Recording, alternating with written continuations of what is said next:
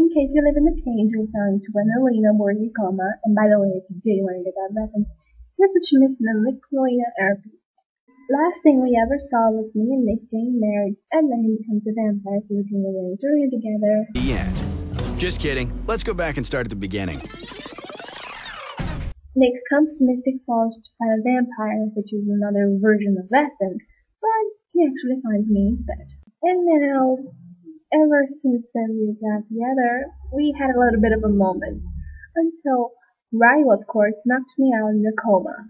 Suddenly, Nicklena it wakes up, sits up, and looks around, and everybody's oohing and eyeing. Oops, Nick just walked in.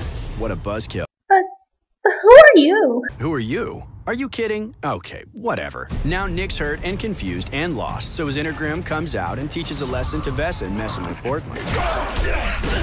Meanwhile, Ryu is putting the moves on Nicklena. And they're just about to do the nasty when Rosalie cooks up some crazy concoction to bust their lust. You're just gonna have to drink it, and it's gonna do what it's gonna do. Bam! Nicklena? Memory is back, so she and Nick are playing house again. Now she's getting all nosy, asking the friends about, what else? Grimms and Vesson. Tell me what a Grimm is. So they get ready to blow her mind with the truth. But she's actually pretty cool for a first-timer. While Nicklena is confessing to be the Vesson he looked for all the time. Which raises the question, what the hell? Turn out that Nicklena Rich and powerful daddy had an affair with, what's the word? Oh yeah, a Vesson. Hey, remember Adeline? She's the blonde hexen beast who lost her powers when Nick tricked her into tasting his blood.